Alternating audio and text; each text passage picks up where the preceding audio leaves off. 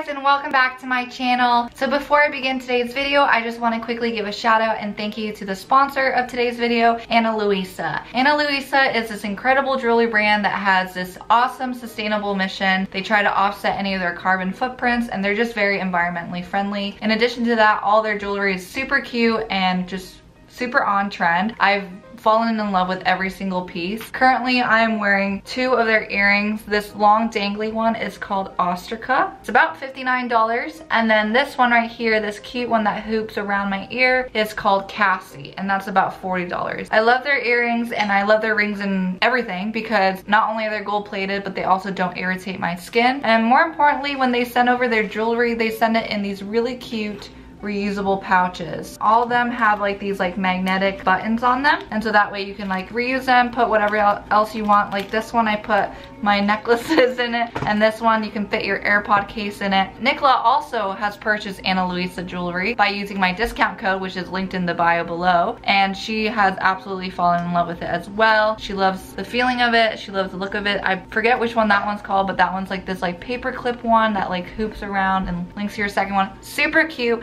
So definitely make sure to check them out. I'll put a link down below in my description as well as my discount code so that you can use that to get 10% off your purchase if they're not already having a sale, which is another great thing about them, is that they're always constantly having sales. Keep your eye out. They have new jewelry coming in and out all the time, and like I said, all of them are always just super trendy and super cute. I'm sure you'll find something that you love. Thank you, Ana Luisa. I love you guys so much. Alright, into the video. I know I've been MIA for like forever, and hear me out. There's been a lot going on in my life, but I think I finally have found some sort of stability where I am settled in and I can start making videos again, which I love. I miss doing it so much, but I just have not had the time or energy to do it, and I'm really happy that now I do. And I'm gonna make sure to again try to get back into that routine and post at least once a week and just update you on my life, because I know like my family, my parents, love you mom and dad, you guys watch these videos just to make sure that I'm well and alive. So I appreciate all you guys who do support me and keep watching my videos. Let me tell you what I've been up to, because it's been super hectic, but I also need to get ready because I'm going out to a concert and I have 25 minutes to get ready. So I'm gonna be doing both my makeup and talking to you guys at the same time. So okay, I had to move my ring light and like my camera because it kept disconnecting. I don't know. Anyway, so Nick and I left our Somerville house. We moved out, and my oh my, do we have stories about that house for you, especially the landlord. That's for a whole nother vlog. Our landlord was just so like annoying and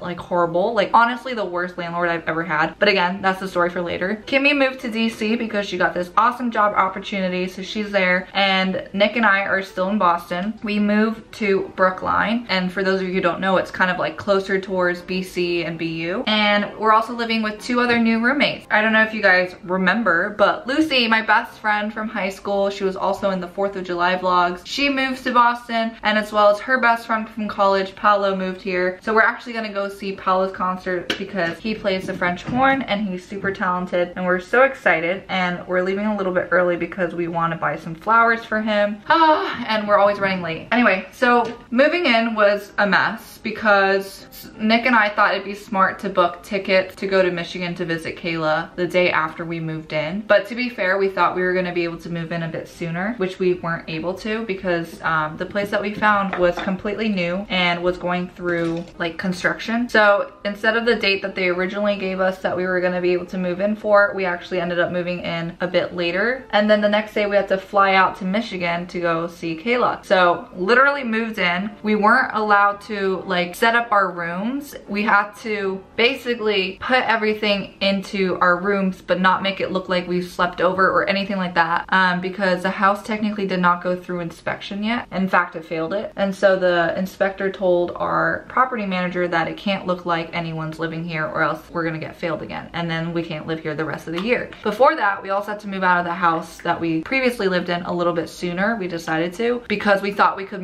move into this new place sooner, and we couldn't. So then we had to move all of our stuff outside of that old house into the new house, but into the basement of the new house, which is this unfinished, old, broken down horse stable basically. The floor is just mud. Everything's mud. It's like moldy and wet and like whatever. So we had to store our stuff there for a couple days. Absolute wreck. Then we got to move it all the way upstairs, and then we had to fly out the next day, and so I didn't sleep a single like 2nd. I was just unpacking and then I packed to go to Michigan. Went to Michigan, came back, then we still couldn't move in even though we were in Michigan for about 4 or 5 days because we were there for like a long weekend. I think it was like Labor Day weekend. Came back, they were like, you still can't move into your new house. So they were like, we'll set you up in a hotel. So we go to a hotel. The hotel's absolutely shit. A horrible hotel. It felt more like a motel. Not a big fan, but we got reimbursed for any sort of like food that we had to eat out. So like, it was fine. It was just like such a big inconvenience and a lot to like, I don't know, like just a lot to like have to manage and deal with. So it's just been super stressful. And then obviously moving in, then you have to settle in and you have to buy all the stuff that you need and blah, blah, blah, blah. So I've just been really, really busy and I just did not have the time or energy to pick up the camera and even complain about how busy I was. But now I've settled in and I feel like I have things in control now. I'm feeling a bit better in general.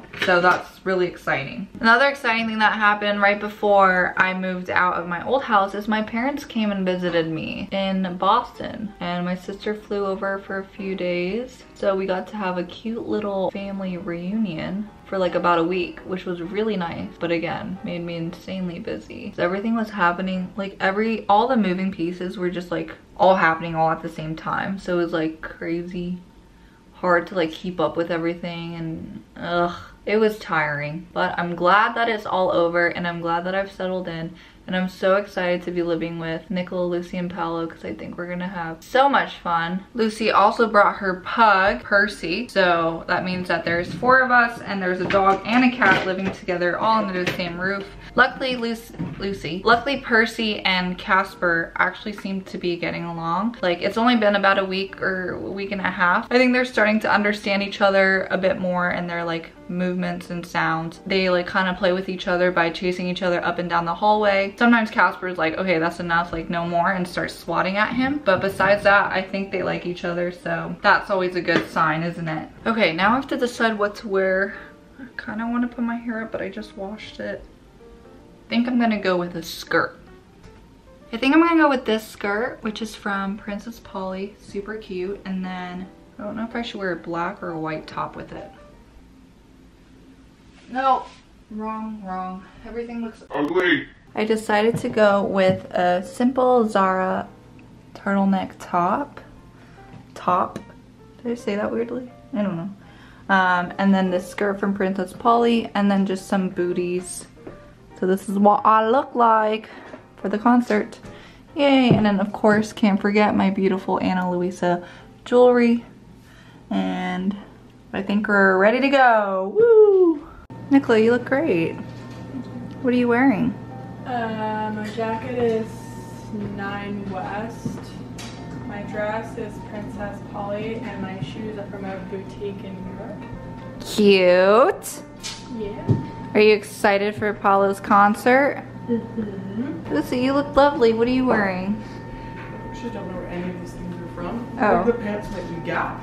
Okay, cute. Don't know if you've heard of Wait, it. do you have lashes on? You look so pretty. We just parked at the parking lot by Jordan Hall and it was $21.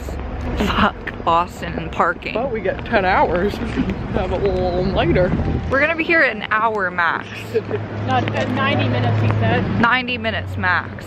But anyway, we're going in now.